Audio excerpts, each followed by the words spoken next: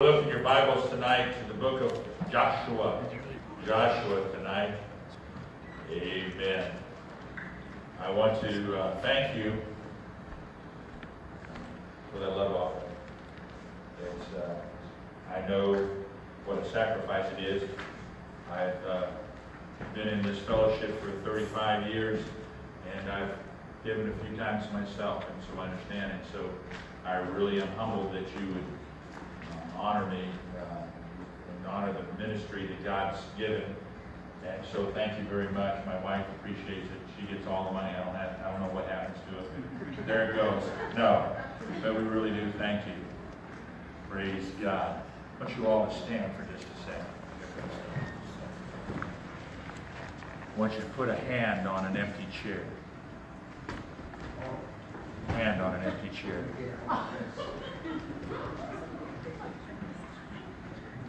So we're going to pray right now that before, listen to me now, this is powerful. What we're going to try, we're not trying to do what we're going to see now. We're going to pray that by the end of the year, every chair will be filled. Yes. Okay? Yes. We're talking about faith tonight, and we're talking about what God can do.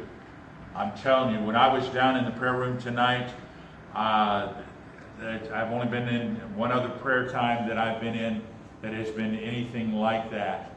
And that was at my church there in Carbondale.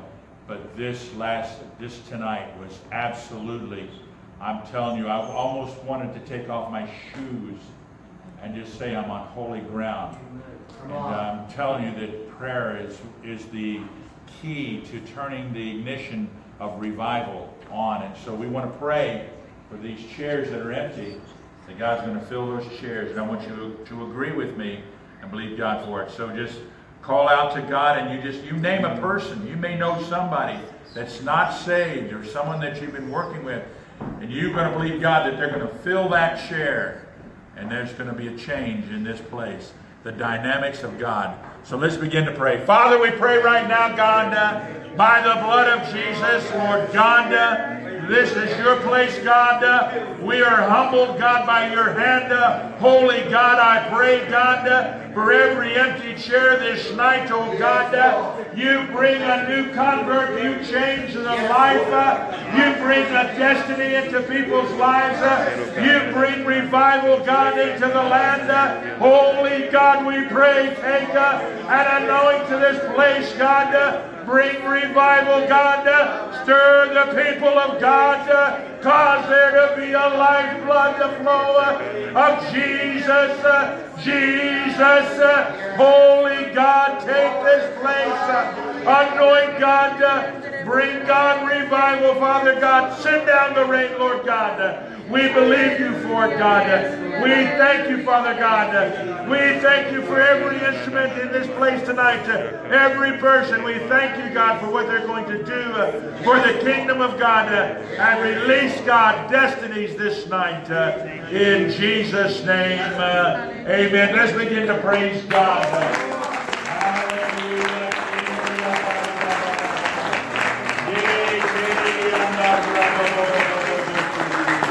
Praise the living God. Hallelujah. Mighty is our God. Amen. You can be seated. Thank you. Praise God. Amen. I was thinking about that for the last couple nights, but tonight is the night that we needed to see something happen, and that's really cool what we see going on here tonight. Joshua. Praise God. Come on. There's someone here tonight that has been scared that God was going to call them into the ministry. You're sitting in here tonight and you feel that I'm inadequate, and why would God even look at me? You're the perfect candidate with what God wants to do. And you've been battling this. I'm not talking about you're going to go out and preach in church. I don't know, but there's ministry. There's things that God wants to use you for. And you're the person right now, you know that God's speaking to you. You know that God's speaking to you. I can come put my hand on you.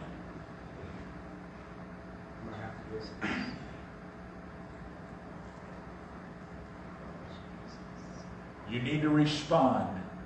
I'm speaking words tonight, but they're not words of my life. They're the words of God that are going to come to your soul, that God is verifying in your heart. God's verifying in your heart. Young man, who are you? You would lift your hand right now. Be honest.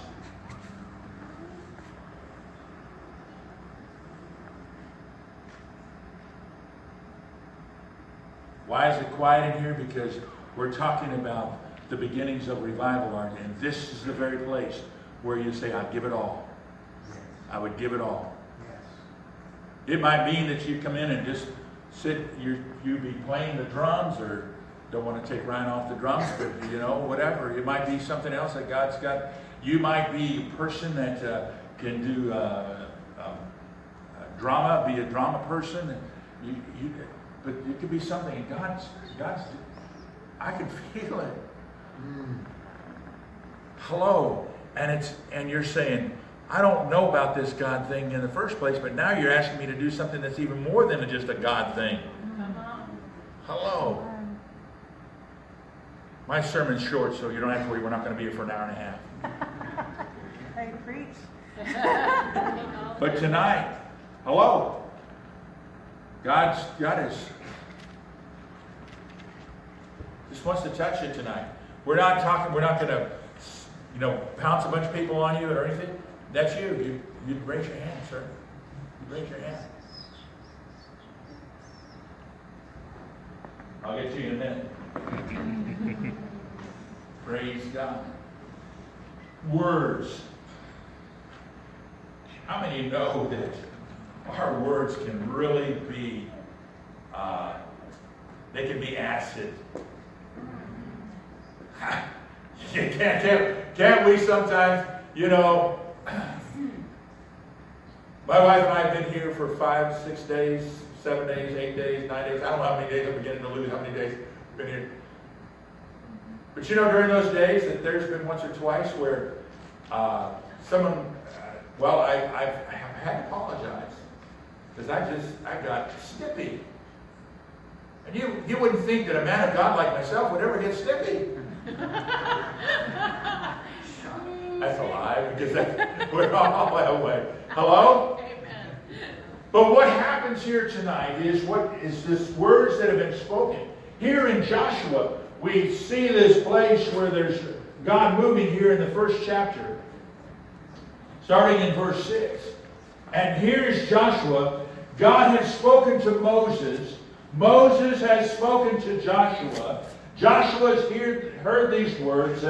God has anointed Joshua as he's taken the place of Moses, and listen to these words, because these words then resound to even be here tonight. These are words that are true for even tonight. 2,000, 3,000, 4,000 years ago, we have these words, and listen to what it says. It says, be strong and of good courage. For unto his people shalt thou divide for an inheritance the land, which I swear unto thy fathers to give them. Only be thou strong and very courageous, that thou mayest observe to do according to all the law which Moses my servant commanded thee. Turn not from it to the right hand or to the left, that thou mayest prosper whithersoever thou goest. Here are words that are dedicated to you and I. You have to understand that at that time, there weren't printing presses that they could just run off all those words and hand them out. We've got a Xerox machine back there. We could have taken those words, boom, boom, boom, boom, and I could hand it to you, and you could see the words. The words had to be communicated from one person to the next person. And so you need to understand tonight that it's your words that you speak that are going to affect other people, are going to affect the marriage that you have. They're going to affect the relationships you have with a brother or sister. There are going to be words that are going to give you a hope, or there are words that are going to destroy the dignity of your life. But it's words that we speak that make all the difference in the world. And so we see these words being spoken. And God says we need to have deeds that match our words. There's a sad, sad picture here when we're looking at this. And we see our brother King Saul. And here he was, a wonderful warrior. And God calls him out. And he's been made king. And he goes about and he decides to do something that he ought not to do. And you can read that over in 1 Samuel 13. Whenever he went and he said, you know what? I've waited long enough for Samuel. I've waited long enough for him to come. And I know he's the priest and he's supposed to bring the blessing and stuff. And he said to wait on him. But we're losing the battle and somebody's got to do something. And I'm just going to take the bull by the horns and do it. You ever do that? You ever just make a decision that you're going to do something? And all of a sudden you realize, that's really not what God wanted me to do in the first place. Hello? We don't. And then all of a sudden we turn and we see that. And this is what happens whenever we turn and see the very words that we have spoken and what happens out of them. And so King Saul, he says these words, and then all of a sudden Samuel comes up and says, what do I hear? I hear the baying of sheep. In other words, these weren't supposed to be destroyed, and he wasn't supposed to go and make this promise and do the actual work that they were supposed to do at the altar. That was supposed to be waiting for Samuel, and Samuel would bring the direction. But instead, Saul took off and did what he wanted to do. What a sad thing, to have everything that you could want at your grasp, and because of words spoken, you brought a curse to your life, and you walk away empty. Holy mackerel. That's a sad thing. Look over in Judges and you can find, here's a guy, Samson. Samson is a man that decides that he's going to take things in his own hands. He's going to do what he wants to do. He's been told by his parents, he said, you know what, if you wait, God will give you a precious woman. Samuel says, Samson says, I want it my way. And so he goes and he makes a decision and he speaks those words, and those words bring horror to his life because he loses his eyesight. And you see, he used those words. Here he is with Delilah, and what does he do? He begins to speak those words. He uses words and he teases with his words. You sometimes tease with people and all of a sudden you're making fun and you really do mean those words. You want to just want to dig it. I make fun of somebody. Put somebody down. Hello, with your words. You know? You can look at me and you can say, you look pregnant. And that's a word that would hurt me. I may be looking pregnant, but you don't need to say it to me. Hello? You get the picture that we can say things sometimes. And, how does my hair look? Well, hon, I tell you what, you might want to go in and try again. That's not always a good thing to say, a good word to be. As you know, and I'm just teasing, hon, you look really good. Hello? Sometimes those words hurt. And so we got to understand that we need to have deeds that match our words. And she goes on, and Samson disregards words of instruction, just as we have here in Joshua. Here it is, Samson did not follow the instructions. He was told not to put his hand into a dead carcass. And he goes in and reaches in for the honey. He pulls out the honey and he eats the honey. And he avoids the very credibility of his life, that he shouldn't have done this, but he does it anyway. And because of this choice of listening to what the words that have been spoken to him that will bring encouragement and life to him, he sets them aside, instead does what he wants to do. And it's his words that he does that has made a difference. And so we find that we find ourselves in the same position. So we got to realize that he disregarded the impact of the words that he spoke. So his deed was that he was supposed to be a man of God. You know how long he was a judge? He was a judge for over 20 years. Everybody always thinks about Samson, Delilah, all this happens in a year or two or 6 months or something. But this is over a long time. He's been a person that you've been looking to. This can happen to you. You've been serving God for a long time, or you've been in a good situation for a long time, and all of a sudden you begin to decide to do something that is out of line, that you choose to say words that made a difference, that destroys your life. And here it finds this man in a place where his words, he disregards the impact of what he's saying. What happens to him? personal desire overtook him. What he wanted first took over. What takes over your life tonight? Does the Word of God, do the words in here begin to taste like sweet honey? Or do the words in here, what do you do with these words? What are they to you? They're just something written on paper, and you know what? It's man anyway. No, that says in Timothy, it says that the words are inspired by God. And so the words that are inspired, and they come from the heavens of heavens, and God takes and writes these words for us. And here we find ourselves in a place where we allow personal desire to overtake the words. And so what was spoken was in his heart. What is spoken a lot of times is what's in your heart. Doesn't it talk about that? Out of the heart, the mouth speaks. Yes. Hello? And what happens with those words sometimes? They don't mean very much. They really don't help out in a lot of ways, do they? Because all of a sudden you said the wrong word at the wrong time, and you destroyed a relationship. I remember speaking words that are earlier in my marriage, and words that violated my wife. And those words, you know what? I lost trust. You understand what we're saying when you say your words that you speak? You could lose trust. It took a long time. It didn't take no day or two. I'm sorry, honey. No, you kind of opened your mouth and stuck your foot in, stupid. Hello?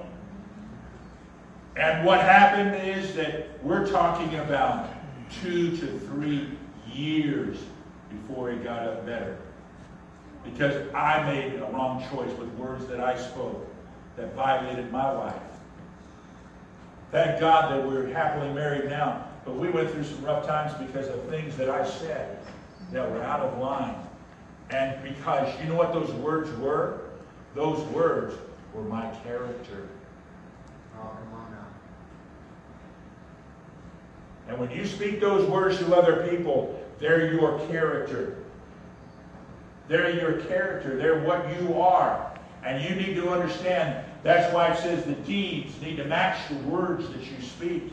Here our brother Joshua is speaking to us and telling us the wonderful hand of God. It says, be strong and be courageous. The Lord God is with you. And so I'm telling you what brings revival in this place is that you've got courageous words. I'm willing to stand for the kingdom of God. No matter what comes down, there's nothing that's going to separate me from the love of God. I'm going to go straight forward, and I'm going to run, and I'm not going to get weary. I'm a child of the living God. Woo! You are. And you can run. And you know what, man? If you're even close to my age, you can still run. Hello? You can run for the kingdom of God. Ken, you can run for the kingdom of God. You don't have to sit there like a bump on the log. You got something to give. Hello? You have something that's alive, that's in your heart. And God says those words that you've spoken at times, God knows those words. And those words have made a difference. And you're making choices with words that you speak. You need to speak words of faith, sis. I'm telling you that instead of words of discouragement and words that have been bringing you down, you start speaking the Word of God and the truths that are there inside your heart that God's put there. You speak those words and God's going to turn it. You hear me say it? God's going to turn the whole situation, everything in your life that's been upside down and turvy for however long it's been. God, in one moment of time, you're that important to God. You are too, but right now this is for her. You hear me, sis? Father, I pray right now, God, cause her words, God, to form, God, on her lips for the kingdom of God, that you will take and help her in all decisions in her life. In Jesus' name, amen. Give God praise. Hallelujah. We believe God to set that place. We have to live by the words we speak. I can remember this one time. Pastor came up to me and says, hey, Vic, did you get all those flyers out? Sitting in the back seat of my car were about 300 flyers. Yes, Pastor! I got the flyers out. None of y'all would ever do that, would you? Someone would ask you a question, and you would not tell them the truth, that you would be dishonest. None of you would do that. I did, though. And I felt those words because I had to come back. You know what I had to do, don't you? Come back and go, she's not my pastor. Pastor, I lied to you. I didn't get them all out. I had them in my hands. Showed them to them.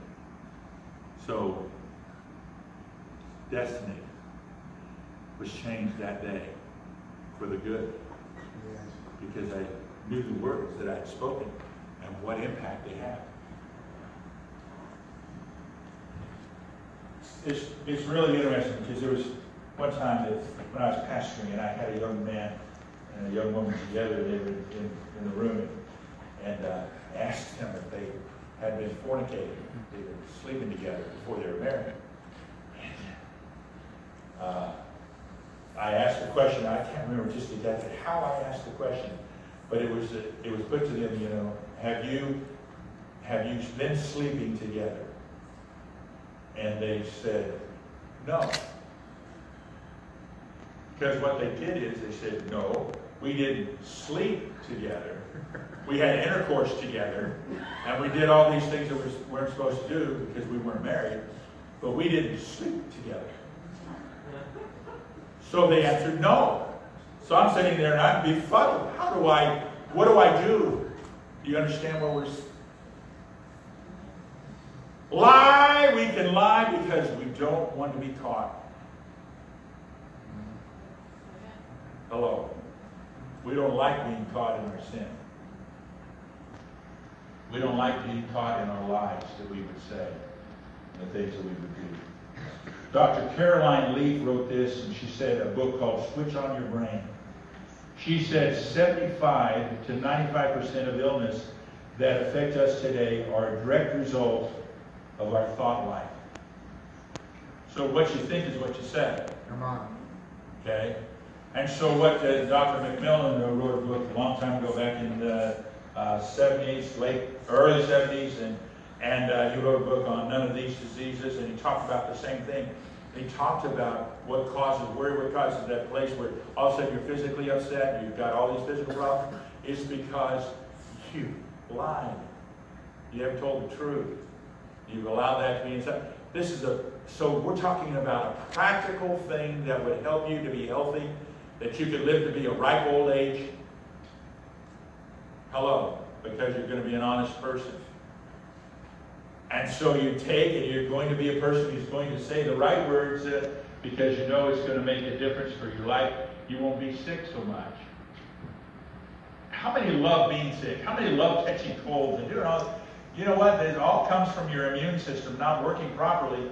I'm just talking about, these are the books that I'm quoting about aren't Christian books that are written out. These are books by scientists who take and study all this kind of stuff, and they give you the very place of where you're at and what's going on in your life, and they can tell you this is what's going to happen if you do these things. I always love it whenever you know that you're telling the truth in these sermons, and somebody, and you know, everybody gets real quiet because they go, oh me! Because we've all come into this place. And so what we're looking at tonight is letting our words change. Because words are long term. When you speak a word, it goes into not cyberspace, but it goes on forever. So if you want to preach and just want to see if there's some type of other being out there somewhere who wants to hear the Word of God, go ahead and preach it. But you know, it's just, we have your words, you can't take them back. Once you've spoken it, once you've said it, it's done. Internet, tweet, Facebook. I'm not on Facebook, never have been, never tweeted, never will. Have no need for it. Why? Because I see what's happened to see people who lose their relationships because they get into Facebook. You know what? Those thousands of people on there that say they like you, they are lying to you. They don't like you. You just want to have a big reservoir of names on that thing. Hello. That's all. You know how many? I've got 327,000 people that love me. They like me. No, they don't. They know who you are.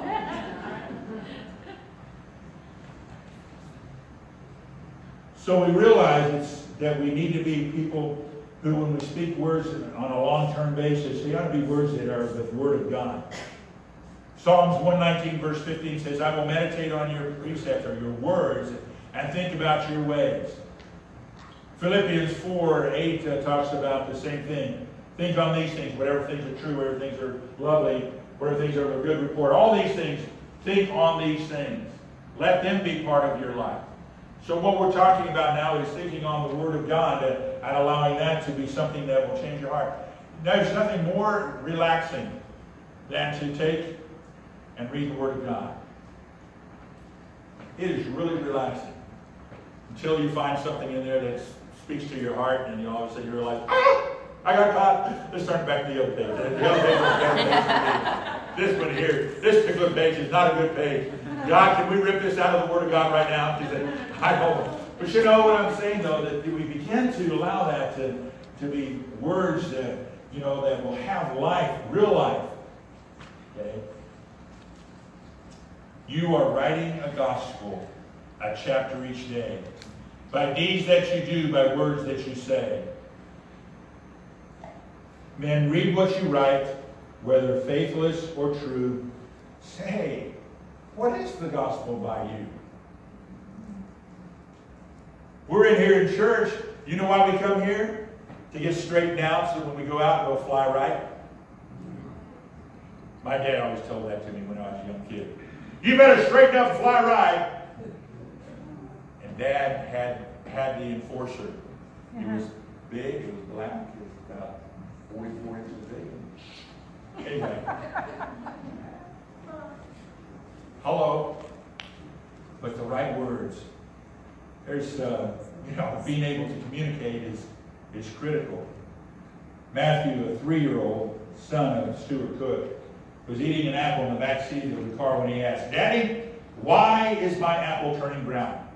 Matthew's daddy explained, because after you take the skin off, the meat of the apple causes it to come in contact with the air, which causes it to oxidize, thus changing its molecular structure and turning it into a different color.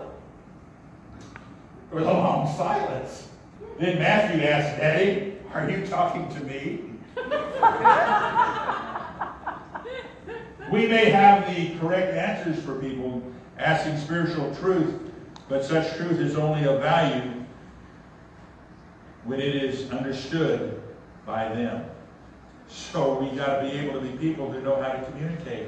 And so that's the issue that we have here. The instructions that were given in this verse 8 of the first chapter of Joshua says, the book of the law shall not depart out of your mouth, but thou shalt meditate therein all day and night. And so there's a place where you need to think on it. We think of a lot of things during the day, don't we? I think about whether or not I'm going to have clean socks the next day. I think about whether or not, my wife, will she meet me at the door and kiss me tonight whenever I come home? Those are things that are important to me. Hello. There are things that are important to you that you'll think on, and they'll begin to wind in your brain, The other thing that I think about is food. Hello? You think about it. I'm not just trying to be funny, but I'm trying to show you that the truth of the fact that you think on things and your words are spoken. When I come in the door, one of the first things I say to my wife is, what are we having for dinner? Hello? And Mama is really good about, she'll talk to me during the day and say, do you want those hot dogs again tonight? She does better than that. But you see the words that we have in our mouth, we need to recite the things of God and allow them to be words of instructions that come from our heart.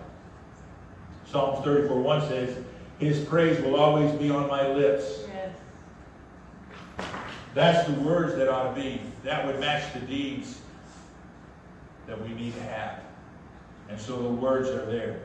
You know, here's a interesting situation in Matthew, the 4th chapter. Jesus is faced with a situation, and he goes, the devil comes along and says, you know what? You're hungry. You've been fasting for these 40 days. How about a loaf of bread? You know? He was saying, why don't you just take this, or turn this stone into a loaf of bread?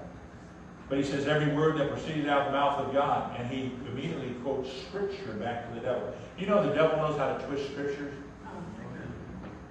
Hello? And so you can see that it will take and trip you up. He says, throw yourself down. He says, just go ahead. We'll go up on top of this pinnacle. There's no problem. You said the angels will keep you from dashing yourself, and they'll run right down. He says, don't tempt the Lord your God. So he takes the same words and turns the words back against the devil. He uses them against him. I can give you all of this, the devil says. But at this point, Jesus has not died yet and taken the keys of the kingdom back. And so he's right. He could do that. But he says, you know what? You'll have no other gods before me. He says, you'll worship the Lord God, thy God only, and nobody else. And so there's the very picture that we have. And so we see a place we have today about our words. In the beginning was the Word. The Word was with God, and the Word was God. And nothing was made that was made without him. Then John's 1st chapter, verses 1, 2, and you go on down to verse 16 if you want to read some more about that. But there's the picture that we have. And so he speaks these words. God said, let there be light. He speaks words. Now, God does not lie. So his words are true. So let there be light. He says, let us create man in our own image, after our likeness. Male and female created. And so God speaks. Aren't you glad God spoke those words? Do you think those words are true? Amen. If you don't believe those words are true, then I don't know why you're existing here, because God made you. And you're sitting here tonight. Hello. And by faith you believe God. And we see over in Hebrews 11:1, faith is the substance of things hoped for, the evidence of things not yet seen. So we have to have faith that the words that God spoke are true for our life, and we can apply them to our life and use those words to make a difference not only for our own heart, for the hearts of others. James 5:17 says Elijah was a man with a nature like ours. In other words, Elijah, he got under a juniper tree, he got all upset. He didn't like it. He got mad because God didn't bless him the way he wanted. So he gets all upset. And yet it says here that he prayed earnestly that it would not rain, and for 3.5 years it did not rain. Man, I'd like to have that relationship with God. Some of you, if you're a farmer, you would like to be able to say, God, I need rain today. Boom! God, no rain. Boom! God, sunshine. God. Well, Elijah did. Hello. So what it tells me is that God is going to listen to you if you get into the right place in the right time and seek the face of God. Hello? Right words. Right words that will make a difference in a life. Sir, I don't know you, but you have a place where God wants to bring some integrity into your life, where in the past you've been a person that couldn't be trusted by people because you used to be a liar. God knows your heart, knows that you've changed, and knows that things are turning. God's saying to you that if you will seek His face with the words of God, with love and with care, He's going to take and turn your heart for you and help you, sir. I don't know you. No one here, if they know you, then no one's told me anything about you. But what I'm saying to you is something that has hurt you in the past. And that hurt has kept you sometimes from telling the truth and being honest with people because you are mad at that individual. You let it go and let God help you and let Him change you. And it's going to be a mighty miracle that will happen in your life, brother. Because you'll find those words and you can meditate on those things. You'll say, God, you're going to help me and I'm going to believe you for this. Okay? It's going to help you in your relationships. And that's vital. Okay? Father, we pray right now, God, by the blood of Jesus. Bring destiny into this heart, God. Bring clarity of mind and heart. We thank you for truth, God, that will help set this man free. In Jesus' name, amen. Give God praise.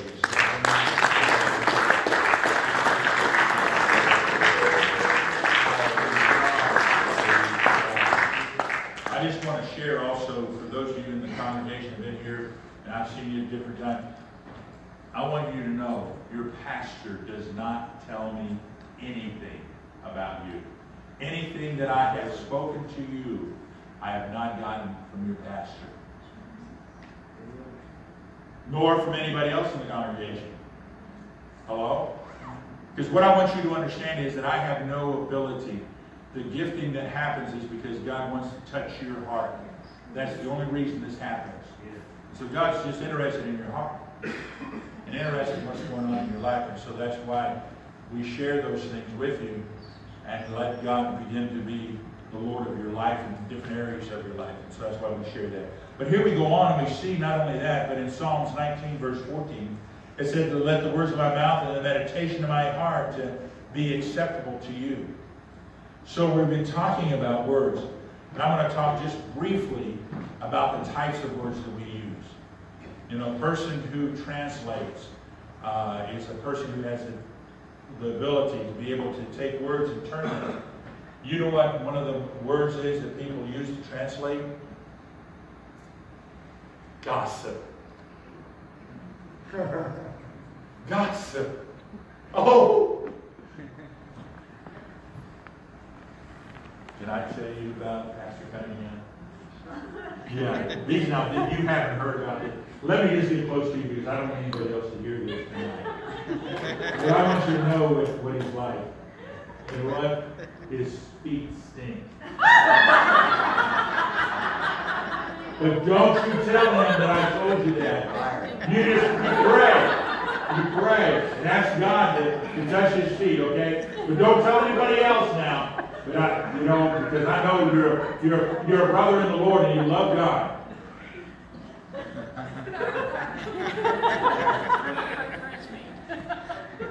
It is not true. This is an illustration.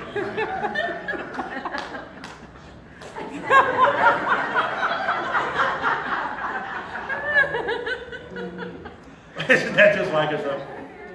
Man, come home from work and he says, that Eric that works with me, boy, he just beep me off. And you go, oh, what did he do? Well, you don't know. Actually, all he did was to ask you to help him at work, and you didn't like it because he already does better work than you, and the boss likes him better than you anyway because he's a worker and you're not. And so the truth is comes out, but that's not what you're going to say to the significant other, your pastor, or your wife, your husband. No. Hello. So we find ourselves, all of a sudden, here's somebody that's running for God, and they just recently got saved. They're serving God. There's nothing like what we call new converts. That's a new convert. Somebody has really recently given their life to Jesus. And then they come up and they say, brother, you know what it's like to be able to witness to somebody in this situation? Well, no. And all of a sudden you're embarrassed. Then you say, well, no, not in that way, but I can tell you about other ways. And all of a sudden you're caught in a place where that brother or that sister is doing more for God than you are. And says, what do I do about this person that wants to come to church? This is the third person, and I don't know how to maybe work something out. Well, their car's broken down right now, but they're getting it fixed.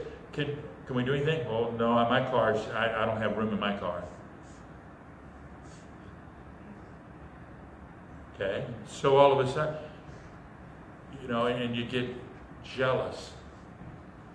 You know what? We need everybody in this room. If New Philadelphia is going to get saved, if your friends and your relatives, your mom, your dad, your brother, your sister are going to get saved, it's going to take everybody in this room. So there's no one more special than anybody else in this room. We all are in this thing together. That's why when we pray for this chair, this empty chair, You know, if three of you put your hands on this same chair, that's okay. We'll find another chair to set somebody in. If we have 3 people, we got all the chairs full, and there's 3 people for this one chair. Don't get all, well, they get special priority, you know. Well, so what? Come to church and love God and forget about all the little nitty-bitty, gripey things that just take and put a burr in your saddle.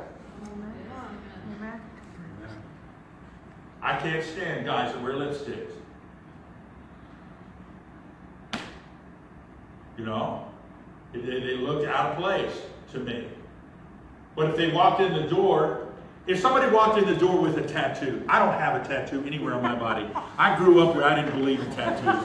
And you got a tattoo, and you're wearing a tattoo, and I'm sitting here going, this is a church, I see more tattoos, and I said, this can't be God.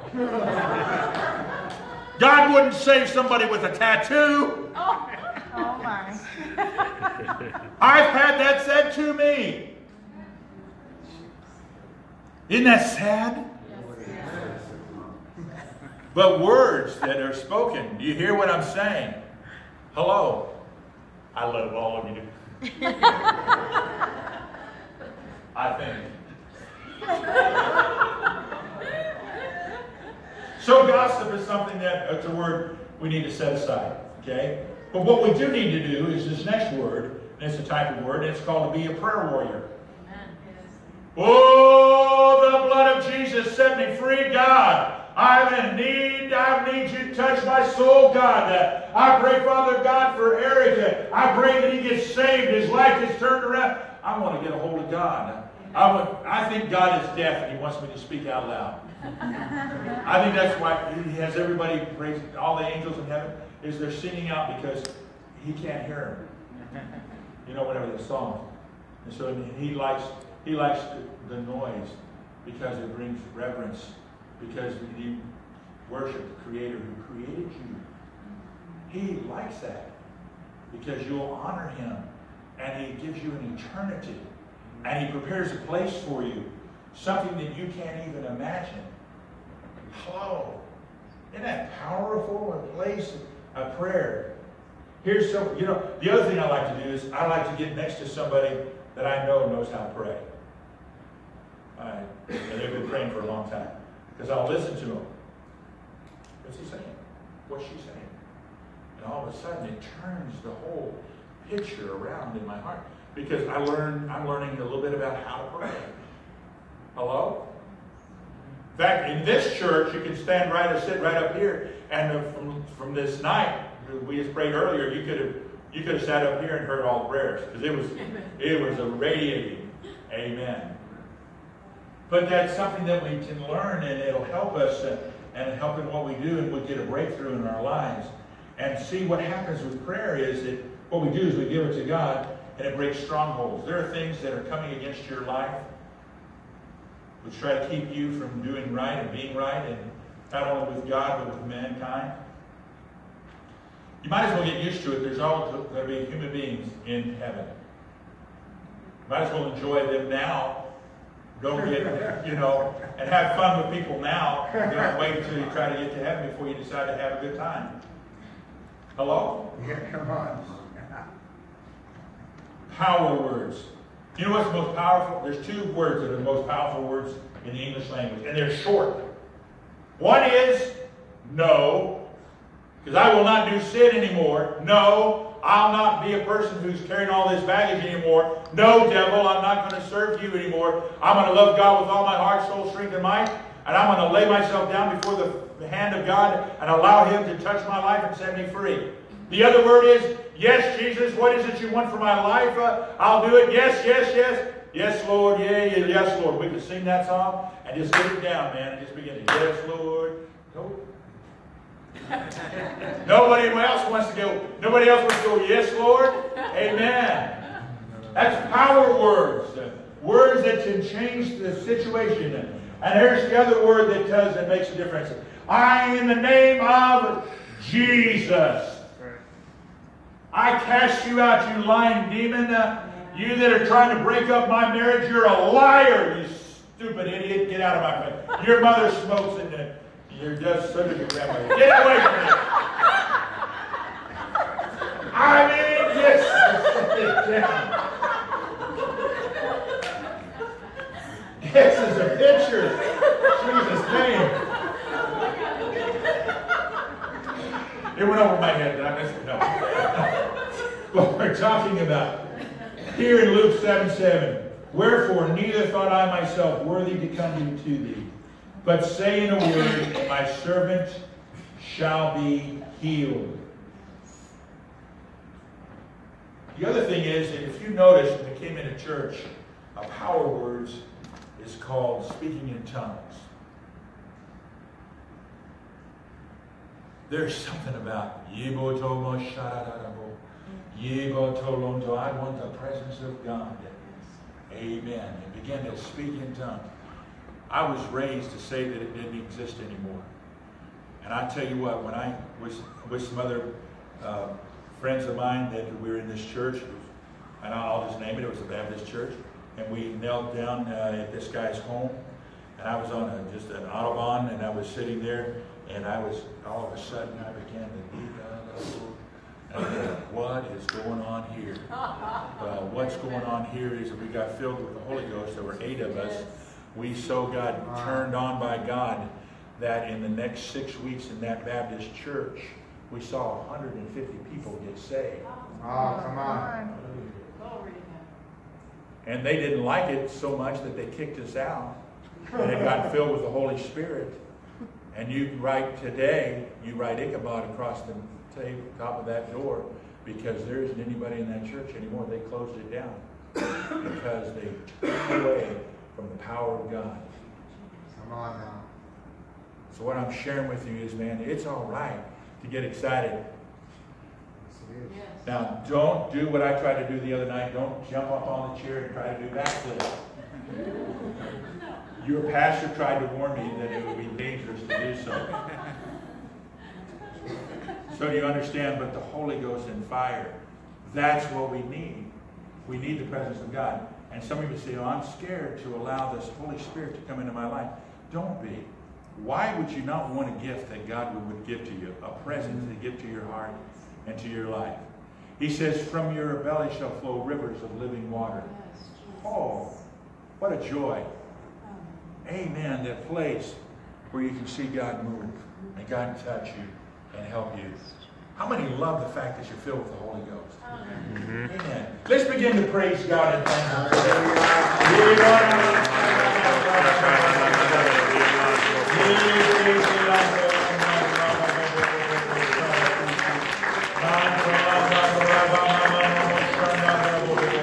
Begin to praise God. Hallelujah. Praise His name. Worthy is the Lamb of God. These words bring life. These words change hearts. These words make a difference right now. Let the word, the holiness of God be alive in you.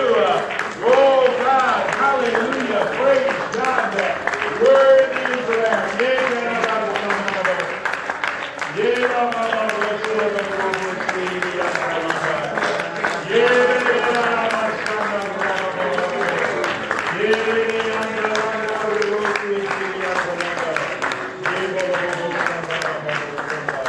Praise God. Isaiah 28:11. Stammering lips and another tongue will I speak in other people. And this is the rest which will cause the weary to rest.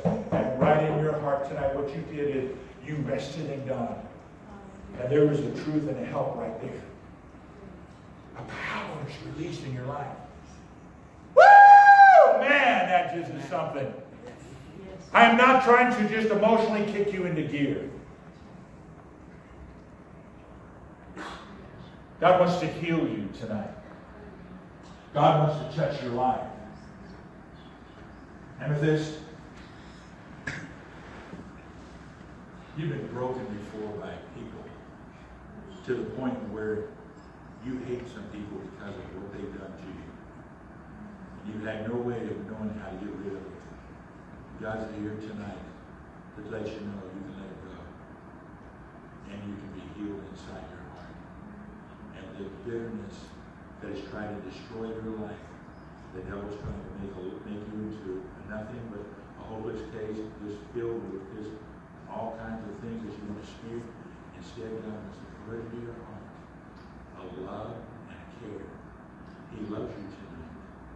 And He wants to come in and do a tremendous work for you, sis.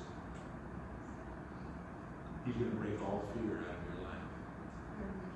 There's fear in your heart that if you give over to God, that God's going to just take and make you do something that you don't want to do. But in your heart of hearts, you do want to do the will of God. That's been something that's been on your heart for a long time. And you've tasted of God before. He's tasted good. He's been good into your heart. And He once again wants to take and rise up inside of you. You believe God can do that for you tonight? Father, we pray right now, God, that you touch our sister. You bring God releasing into her life, Father God. I thank you, Father God, that by your tender mercies, you know her, God. You are scooping her up into your hands, God. You love her, God, and I pray, God, cause that love to go forth, Father God, the strength, God, of the Holy Ghost and fire, God, be upon her life, God, and bring destiny, Father God. And we thank you, Father God, that you the hurt that has been there, you release from her, God. Yes, Lord. And touch her right now, God, by the blood of Jesus, in Jesus' name. Amen. Give God praise.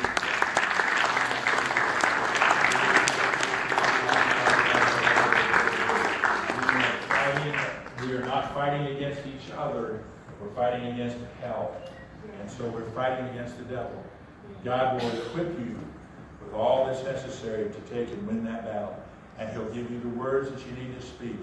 Aren't you glad that you can speak words that will take and cause the devil to run? Oh! Don't you like kicking him in the shins instead of he kicking you? Oh, it's so much better. You know, because when it's all said and done, you get to giggle at him. I got you, devil. Hello. And it says that feels good. Feels good. I've always wanted it. You know, here's what I want to see happen in my life. I want to be praying with somebody, and I want them to give their life to Jesus. And just as they say amen, I said, and we prayed prayer together, and they said amen, I'd like the rapture to occur. Because before the devil can ever hoodwink or mess around with that individual, they go to heaven. Yes. Wouldn't you want that? You know what? I would not wish hell on anybody. Everybody says, I want to be with my friends in hell. You want? It's going to be dark, black, and it's going to be just empty, and you're going to see it. Just an emptiness going on, and I wouldn't want that. I wouldn't wish that on anybody. Tonight, let's be people that have the Word of God, and it's like a fire, shut up in our bones. I can't contain it. No way. I got to let it go. You got to let it go. Hello, you got to let it go. Sis, let it go. Let it ring in your heart. Let it go, because there's been some fight in you. And there's been some things that have come down, and you wanted to just sometimes just throw it down and quit. You don't have to do that. Because what you've got is you've got a husband that loves you, and he's going to undergird you and strengthen you. You need to learn more than ever before that you can trust your husband, and you can give words to speak words to him, and he'll be a comfort to you and an encourager to you. Because he's going to learn words that are going to be of help to you. And you're going to learn words that will be of help to him. God will change the whole circumstances that you have so that you don't want to just throw it down and quit. Amen. You're going to be a powerful handmaid for God. Father, I pray right now for our sisters, God. I pray, Lord God, that I come against the devil's just his divisiveness and lies, that he would speak to this heart, God. Yes. Precious is she in your hands, God. I pray for this marriage, God, and I pray, God, that a strengthening, God, a God, a loosening, God, of just destiny in their lives, Father God, that you would touch them, Father, and I believe you for it. In Jesus' name, amen. Give God praise.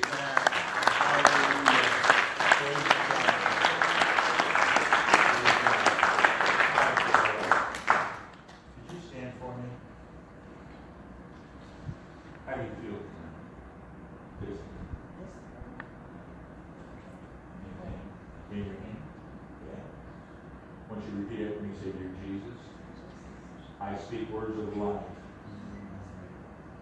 to my hand. I pray, Father God, you release all pain. The blood of Jesus makes me whole. I thank you for loving me and touching my body. In Jesus' name.